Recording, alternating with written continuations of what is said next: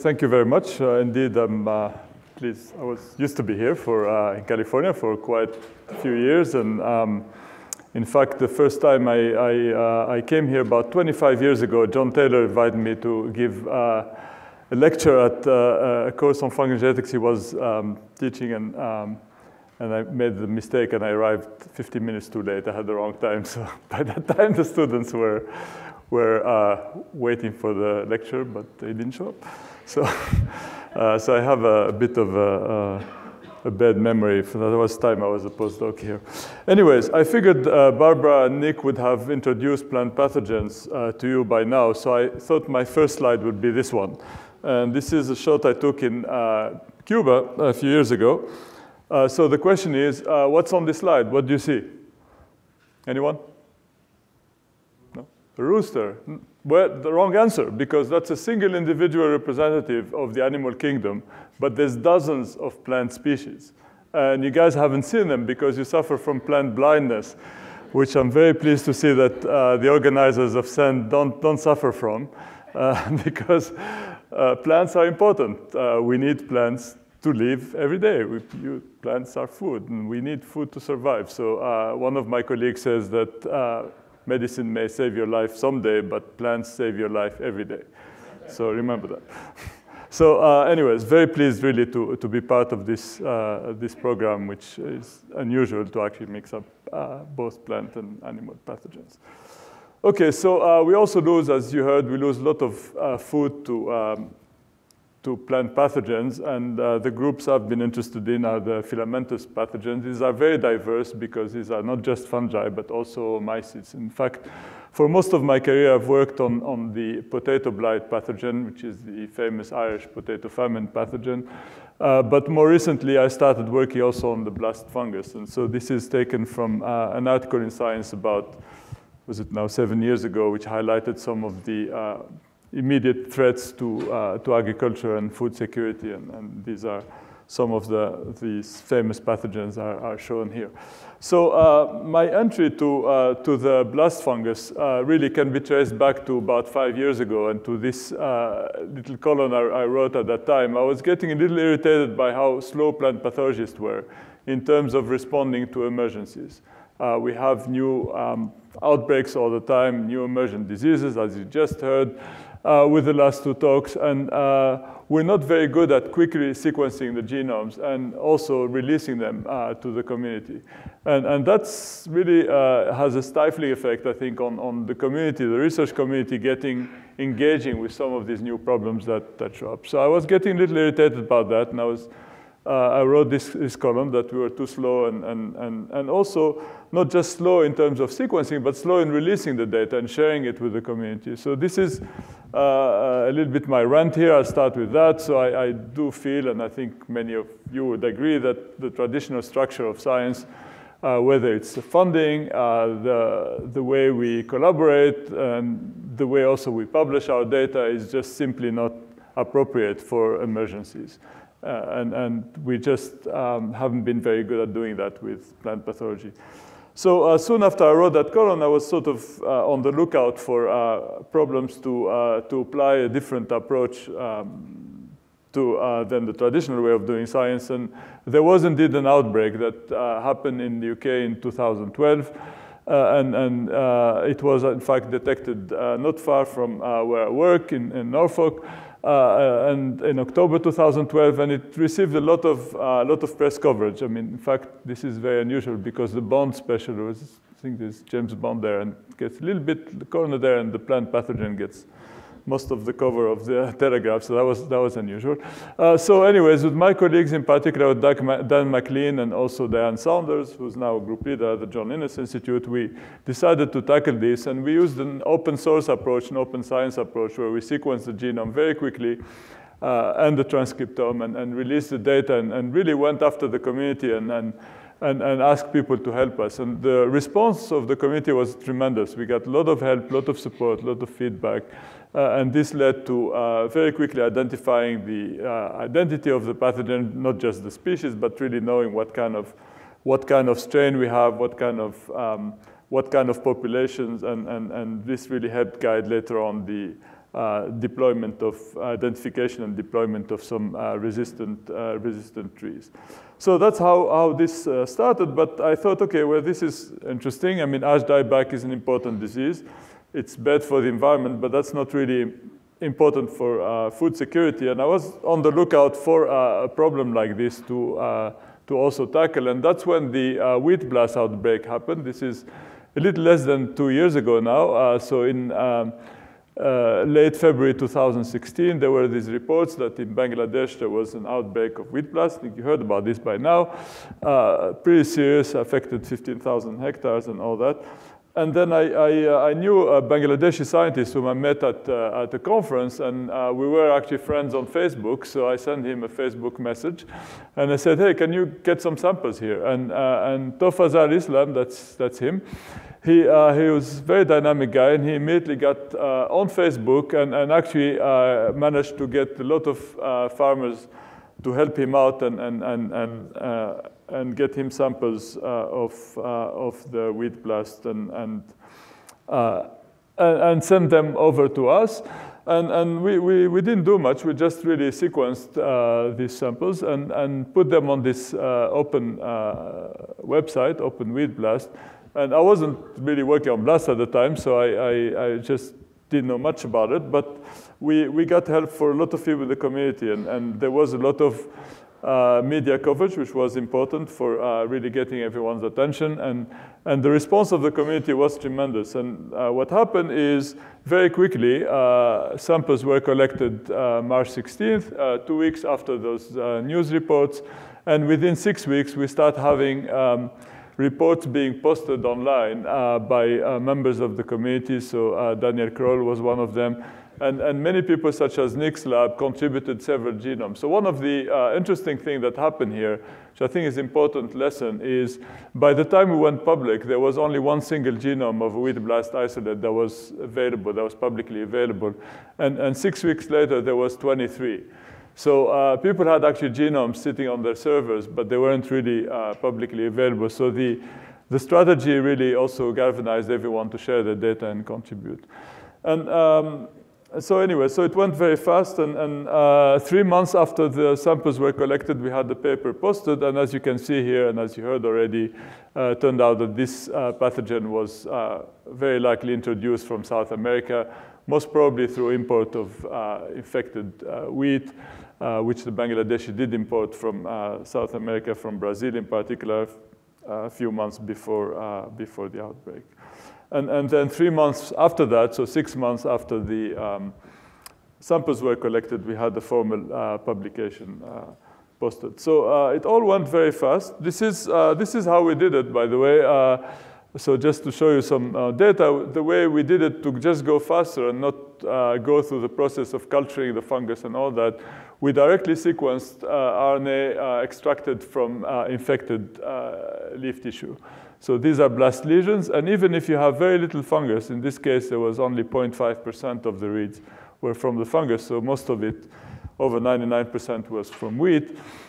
We could still identify the fungal reads and also identify and type the strain that was causing this outbreak. So it was a very quick way and very efficient way to by using RNA-seq to identify the fungus. And this is some of the data here, just to show you again that the wheat blast from Bangladesh was nested very well within the Brazilian South American strains. As Barbara mentioned now, the closest South American relative is the strain from Bolivia, B71.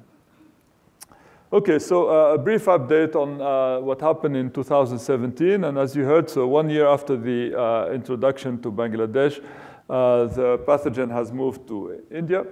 It's been detected in West Bengal, which is the state that neighbors Bangladesh. And it's very scary because it could spread further. And if it reaches Uttar Pradesh, which is really not that far away from this whole area, that would be really dramatic because Uttar Pradesh is the breadbasket of India, and that would be really dramatic. It's also a very poor state with over 200 million people living there.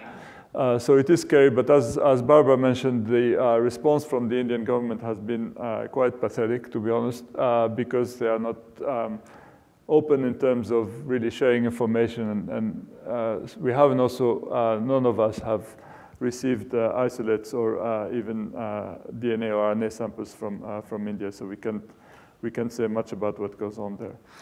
One question that I find important is to find out whether this wheat blast strain can jump to other grasses. For example, it's known that some of the strains, including this Bangladeshi strain, can infect maize, for instance, and that's important because often planted next to wheat. But there's other grasses that are potential hosts, and this is important because if the wheat blast strain would move to other grasses, then there's a potential for it to exchange genetic material with some of the endemic Bangladeshi strains, and that's obviously could be problematic. And so, so this is something that is something we're keeping in mind and we want to monitor, but hasn't been, so far there has been no report of at least field host jump from wheat to other grasses. But we are stepping up with Tofazal the surveillance and monitoring, and to do that we worked with this company, Floodlight Genomics in North Carolina. This is Kurt Lamour's company, and he has a very cheap and efficient multiplex SNP typing, and we did that for 85 SNPs that we selected as being diagnostic of the Bangladeshi lineage. And as you can see, that all the Bangladeshi strains can be very easily distinguished from other wheat blast or other lineages of Magnaporthia oryza. So this is a system where we can test hundreds of samples, and this is something we're hoping to do this year, in particular to monitor for any potential host jump to other grasses. This obviously can also be used to detect a second incursion.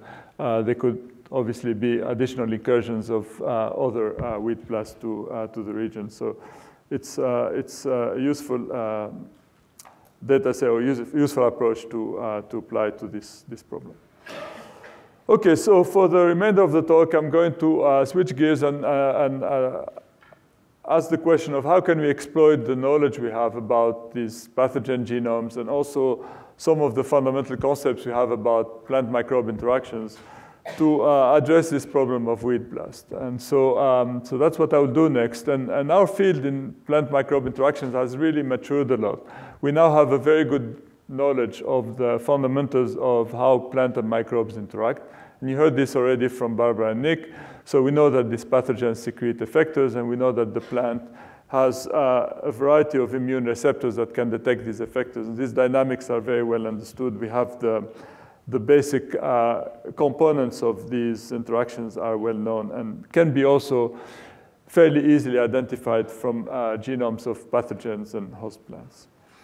So I'm going to give you a bit of a primer here on plant-microbe interactions. I think you heard a little bit of this already, but I think it's useful to go through this because there is an aspect that's relevant to what I will talk to you next. So you already heard that pathogens secrete effectors. These effectors have targets, and they use to modulate processes in the host, in particular to suppress responses. And we also know that various pathogens tend to zoom in and go after the same targets. And this makes sense because there is a limited components in the cell, the plant cell, that are involved, for example, in defense and immunity. So it makes sense that different pathogens would actually target these. And these effector targets tend to be sort of hubs for effector activity. And you already heard that this effector can also trip the wire. This is the so-called avirulence. This is a plant pathology term that's very confusing, I think, to many of you. But in any case, these effectors occasionally can trip the wire and activate immunity. And this is through detection by these sensors that plants have, the immune receptors, the NLRs, which of course are also present in animals and mammals. And I see Russell Vance there, and so I suppose you're familiar with NLRs. So plants have NLRs too, and they can detect these effectors and in that case, we say that the effector has an avirulence activity, but essentially the effector really evolved to suppress immunity or perturb plant processes. Well, something quite amazing happened in the field of plant-microbe interactions in the last years. There was a discovery that I think is fundamental and really striking. It turned out that throughout evolution, some of these effector targets have integrated into these NLR receptors and became essentially baits or decoys or sensors for the effectors.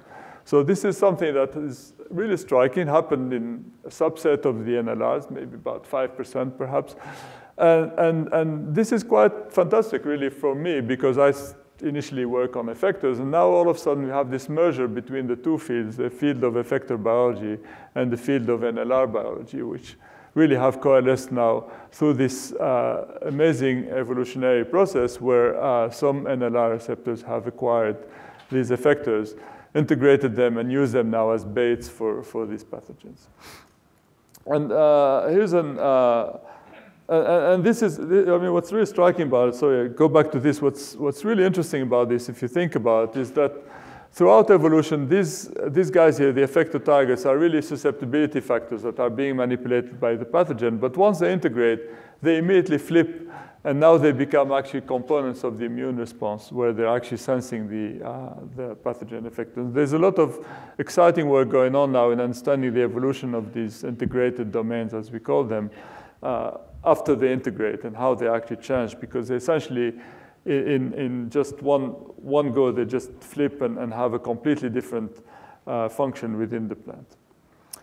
Okay, so, and the pathogens, of course, are evolving, and this is also a theme that's very dominant in our field. You already had a sense of that these pathogens are continuously evolving due to pressure from the plant, obviously, but they evolve in many different ways, and it's important to review that. So effectors evolve by adapting to new targets. This is one of the driving forces of effector evolution.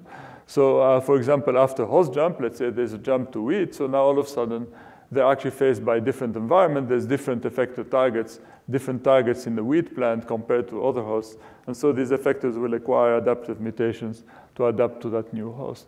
But also effectors evolve to evade the immune receptors. And this is quite a challenge for these effectors because they will create stealthy variants, for example. So these are variants that will not be detected by the immune receptor, by the NLR, but are still able to do the virulence function. So they're still able to bind that virulence target or that effector target. And so this is quite a restraint, if you like, or constraint, an evolutionary constraint on these effectors, because they have a limited space of mutation they can acquire really to do that, to evade the receptor, but at the same time to maintain the capacity to bind the target, especially if the receptor is detecting the effector through that version of that target that they're going after, right?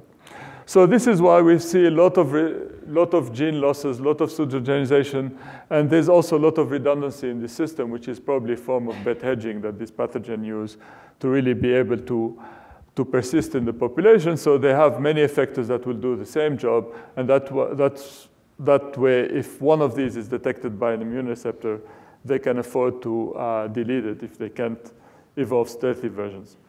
So the reason I'm telling you all this is really setting up the effector I'm going to talk about. And this is an effector called AVR-PIK, which targets these proteins in the host plant. And this is an effector from the rice blast fungus. And these proteins are called HMA proteins, heavy metal associated proteins, not important for the talk to know what they are, what they do. Keep in mind that these are actually negative regulators of immunity. So they're essentially stabilized or promoted really by the effector to do a better job at suppressing immunity. So these effectors are essentially acting on these HMA proteins to suppress and negatively regulate plant immunity against the blast fungus. But what's remarkable is these domains, these HMA domains, have integrated into NLRs, and they integrated at least twice in rice, in two different NLRs. One is the PIK1 NLR, and that's the one that detects AVR-PIK. And then another one is called RGA5, and that detects an effector called AVR-PIA. So this HMA domain has been essentially co-opted by NLRs to detect these effectors. So I'm talking about AVR-PIK here, so that's the one I will talk about. And so this guy, again, binds HMAs to suppress defense, but in plants that carry the PIK1 NLR, it's now a liability for the blast fungus, and it's being detected through that HMA domain. There's a fascinating arms race going on here. AVR-PIK comes in 4 flavors. There are 4 variants. And these variants are polymorphic in 4 amino acids. And amazingly, these are the only 4 SNPs that are present in this gene. So all the 4 SNPs are non-synonymous. There is not a single synonymous substitution in this gene, which reflects a very rapid and very strong selective pressure and very rapid evolutionary adaptation going on in this effector. And then what's interesting is there are also alleles of the NLR which detect these various alleles of AVR-PIK in varying degrees, as you can see here. PIKM, for example, can detect these 3 alleles, but not the last one. And if you look at the NLR side, it's also quite remarkable. If you look at the PIK1, which has the integrated domain, that's the most polymorphic region in these receptors. And PIK2, which is an NLR partner, the mate of PIK1, is not so polymorphic, but this is really a very clear signature of coevolution, of arms race coevolution between this effector and the NLR. So the reason I'm interested in this effector is we have the capacity to study this at the biophysical levels. This is thanks to Mark Benfield, my colleague at the John Innes Center. And Mark and Abbas Makboul managed to get the structure of a complex between the effector, AVR-PIK, and the HMA domain, the integrated domain in the PIK1 NLR. And this was very useful because, first of all, it allowed them to do some very extensive biophysical analysis, measure the binding affinities. And what was interesting is that the binding here is very important for the activity of this effector. So only this guy here, AVR-PIKD, that binds at very high affinity to the integrated domain, only that one activates immunity and activates defense. And with varying alleles, now there's more data on this, clearly binding affinity is very important for activating a potent response from the NLR. And that's, again, the structure. And you can see here that these 4 residues that are polymorphic, all 4 of them map into the interface. I cannot see it from here, but histidine, proline, glycine, and then the alanine, the other residues down here. So all 4 have an impact on the binding interface, and all of them perturb the binding affinity of this effector to the integrated domain. So this is quite extensive knowledge about this effector pair, which we thought we could exploit to do more things. So, okay, so how can we exploit this knowledge? Back to wheat blast. So this is a view of Magnapothia oryza, and as you heard already, this is a single species, but it's a collection of lineages that have different degrees of specificity. So this is rice blast. These are the strains that infect rice. And these are the ones that infect wheat, or some of the ones that infect wheat. And the Bangladeshi lineage is down here. So it's quite different from rice blast, but it's still Magnapothia oryza, it's still genetically about 99% identical to the rice blast strains. What's perhaps not surprising is that the effector repertoires tend to be very different. So you might ask the question, why can't you just take PIK1, for example, from rice, introduce it in wheat, and then make a resistant wheat? But that doesn't work. It's not that simple. And the reason for that is AVR-PIK, that effector I told you about, is only present in the rice strains. So in all that diversity I showed you there, only the rice strains carry AVR-PIK. However, we noted that the other lineages of Magnapothia carry paralogs of AVR-PIK, members of the family of AVR-PIK. And in particular, this guy here, AVR-PIKL2, we call it, or APIKL2, for a PIK-like effector. This guy, which is about 60% identical to AVR-PIK and has more or less the same overall structure, is an interesting one. It's the most interesting member of the family because that one is present in all the isolates of Magnapothia oryza, including the one that infect wheat, including the Bangladeshi strains. So if you want to make a great NLR or great R gene against Magnapothia oryza, you should really find an R gene that can bind to APIKL2, because that guy is everywhere. So we looked at EPICAL2. So this is a project of Thorsten Langner, and he started studying these different members of the AVR-PIK family. And what he found is EPICAL2, just like AVR-PIK, also binds HMA protein. So that's good news. The bad news is that it doesn't bind the integrated domain. It doesn't bind the HMA that's integrated in PIK1. And you can see the data here. So this is EPICAL2. Used to hybrid assays. It binds a bunch of different HMAs, but it has a narrow range compared to AVR-PIK, and certainly doesn't bind to the integrated domain.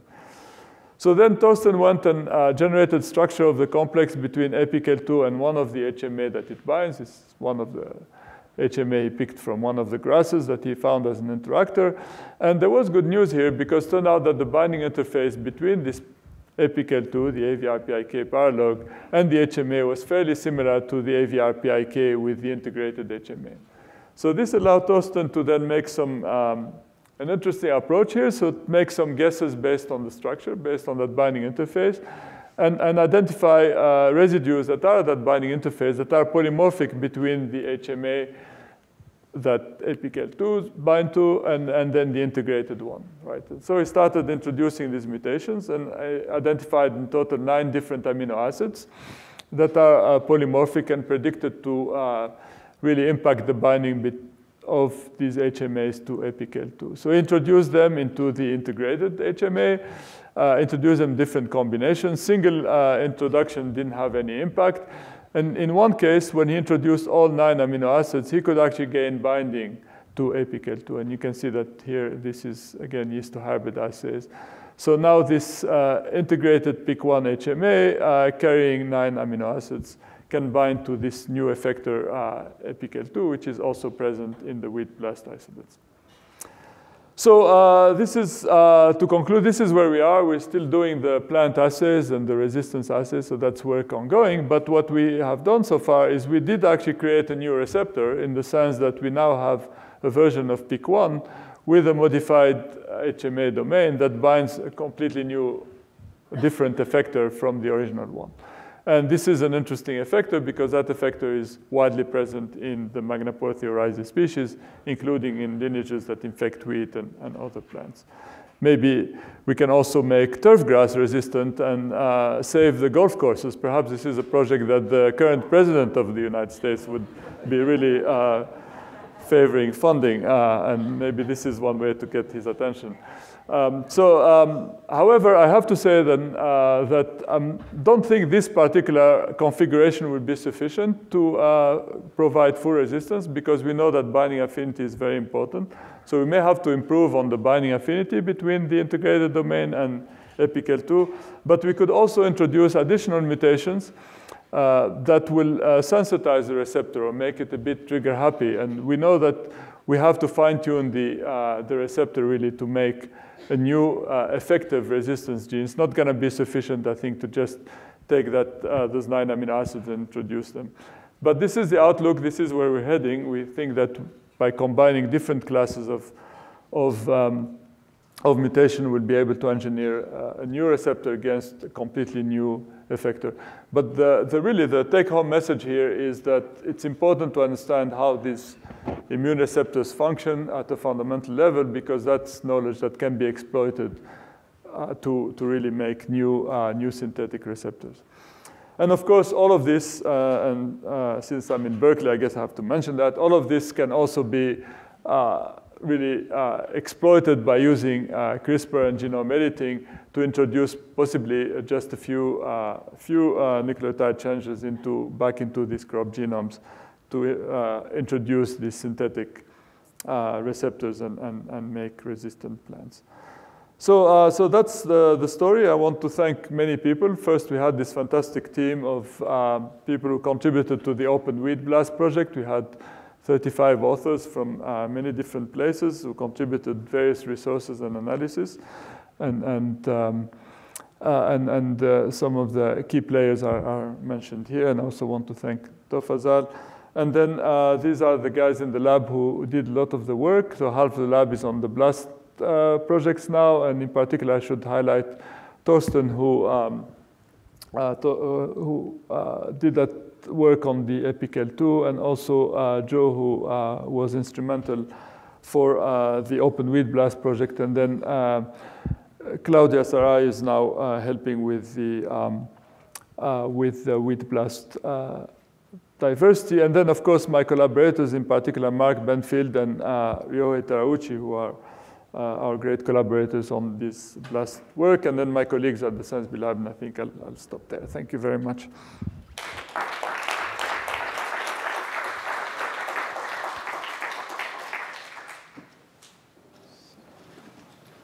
So maybe a question for Barbara, because you showed such a beautiful figure of that. I think it was the PW2 red, and there were only a couple of infected cells, but every cell you could see in the field still had some of the protein in the nuclei. Yes. And this is just a technical point. Do you have to provide the protein through the route of infection? Is it possible to, say, micro-inject recombinant PLW M-cherry tagged into a cell and watch the translocation to other cells, or does a micro-injection kill a plant? I just don't know technically, right. Because with infection, so much is going on that you cannot attribute whatever you see, changes in gene expression, whatever, to that single protein. But if you could just micro-inject each effector and test what's happening to the transcriptome in the marked cells, you could select, I don't know, maybe dissolve the walls with cellulase. I mean, I just don't know enough technically how to work with plants. No, you're right. We have not done that. So we could do that. We have pretty much focused on the natural infection so far. But I mean, we have started to do some bombardment experiments. So do transient expression. But that's interesting.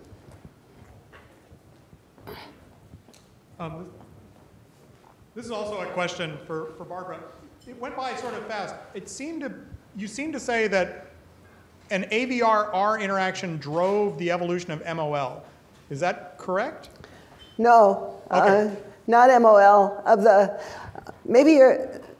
Are you getting confused with my shorthand for the different lineages of Magnaportha? Yeah. MOO and no, the R gene, periodic deployment of the R gene drove the evolution of AVRP, the corresponding avirulence effector gene. And I can say that pretty clearly because that's a gene family, and a member of that family that isn't recognized, that has nothing, it doesn't have any activity towards the R gene, is stable on chromosome 7 throughout the whole Magnaportha group. So it's just the avirulence alleles that seem to be moving around. So it's nothing to do with MOL or MO. Yeah.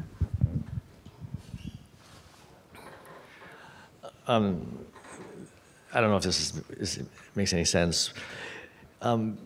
Is it possible that you can vaccinate plants with an avirulent strain? So I got the idea when, that you were talking about you had a conditional mutant, and then it triggered immunity, but it was avirulent. And I know that there's some kind of a long-term immunity as well in plants. I don't know any more about it, but I'm just wondering if you could use a strain like that, or as like a vaccine. I mean, there are examples where people have carried out.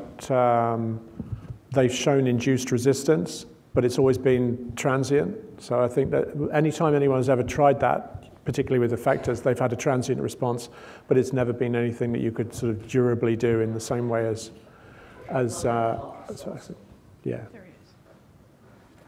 Well, biocontrol now is certainly an option that people are looking at. It's using other microbes, right, to either manipulate the phytosphere or even the rhizosphere. I mean, BLAST is also seed-transmitted disease, so it might be possible to use other microbes to interfere with it.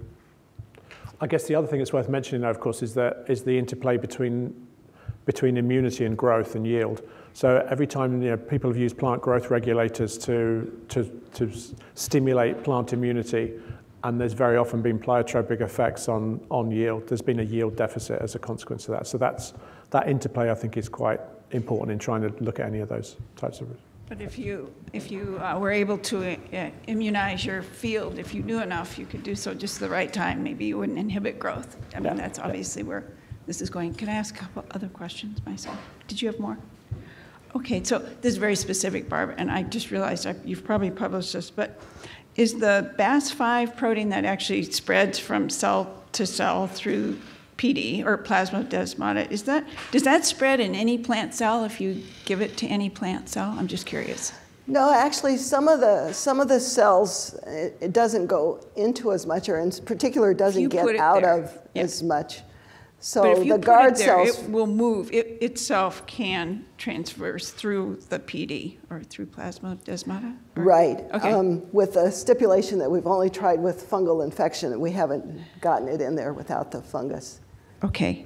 And then, can I ask one more kind of a general question? So, when Nick was speaking, and I was thinking what we all think is, well, let's pretend in another world that GMOs were not unacceptable and, in fact, acceptable. And you've probably identified, in fact, some of the QTLs that you were just describing as introgressing and whatnot. And then using CRISPR, of course, to generate the recessive resistance or inactivate susceptibility chains. So how much faster would your incredible work in the field and application go? And just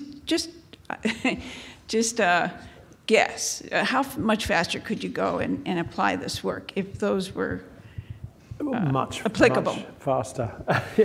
yeah. I mean, I know. I would say at least 5 times faster. I suspect it would be much quicker. It's a huge frustration because, in particular, we can use the population biology to say these are the best genes for this population, and we could transform cassettes of several genes in, and the fungus would have a harder time keeping up with it. So I think we could maybe move this out of the persistent problem for rice blast category if we had GMO technology. I know Sophien and I have complained maybe bitterly for at least 20 years about it, but nonetheless, importantly, I think underscoring is the fact that a lot of the resistance as well as the effector genes, they're linked, they're clustered, and therefore, again, genetics and introgression is really it's really hard. So and a bunch of the important ones for rice are at the centromere. So really getting them in there is hard, very hard. Okay, I'll be quiet now. All right. I have one more in the back, and Jeff. Yeah. Oh, here we go. I think maybe to follow up on that, I wonder, given even if we can make the perfect combination of AVR genes, and stuff, are we just buying ourselves some time, and then the pathogen will evolve? Or is there a point where you could actually get to an extinction, that is to get to the point where now the Magnaportha can't grow at all and will never grow in these plants? Well, from my whole career working on this fungus, I never underestimate its ability to evolve. So I don't know if we're ever going to just solve the problem. And again, it's like the influenza situation in that there's a huge reservoir of grasses. So this fungus infects all grasses. So it's the birds of the influenza world where there's still probably sexual recombination. There's a lot of recombination happening. So I don't know. But can I ask before prior to Jeff's point, is this only true of domesticated plants that you're seeing this, or is this happening in native plants as well, this type of devastation? It's in native plants as well. Okay. Okay, so the fungus infects grasses, period. So I'm beginning to think of it as a generalist. And we've realized now that some of the host specificity is these host species-specific AVR genes. And what causes host jumps is when you lose the activity of the AVR genes. But it's definitely in the native grasses in Bangladesh. There seemed to be a single introduction, but the big question is, of course, what's going to happen when it recombines with the native grass strains in Bangladesh. I think that the lineage structure you're seeing corresponds to domestication. So rice and foxtail millet were sort of first, and you've got those clusters. So there's clusters corresponding to the crops, but there's a bunch of strains that are sort of filling in that are native grasses. Okay, one more question. Let's make this the last one. To follow up on Dan's, where the problem with crops is they're genetically so similar that in a natural system, the hosts are typically genetically very different, so it's hard to have such a big epidemic unless you move a pathogen from one continent to another continent where it encounters a naive host. But my question was, are there any effectors that can't be lost from Magnaporthia oryzae? It looked like from Nick's table that there was some fungal strains that didn't elicit a response from any of the tester. I think that we haven't looked at them systematically enough to know the answer to that. I've always suspected there must be some, if you like, morphogenetic effectors where you'd see such a penalty with them being missing that you would find some which were actually much, much more important than others. But we just haven't systematically gone through them enough to know that. The ones we've looked at so far, there's a lot of redundancy. Although if you start doing mixed infections, you can see fitness costs when you lose them. So you can see subtle phenotypes, but you're not going to see them by spraying plants. You won't see them in terms of reduction in symptoms. But if you do mixed infections over numerous generations to extinction, you can see that there's a fitness cost to losing even some of these single effectors. So some of them do have fitness costs. Okay, thanks. Maybe we can move to the coffee break because we're already a little 50 minutes behind, sorry. All right, thank you so much for a very engaging session.